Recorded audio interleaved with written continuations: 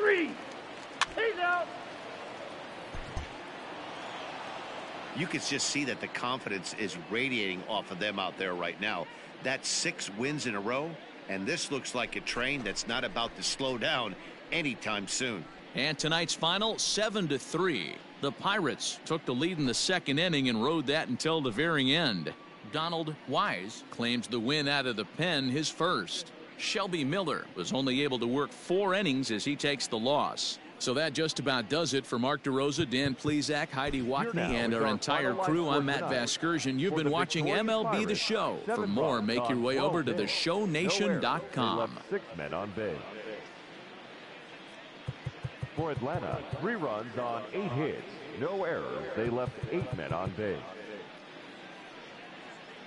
Time of the ball game, 3 hours and 11 minutes.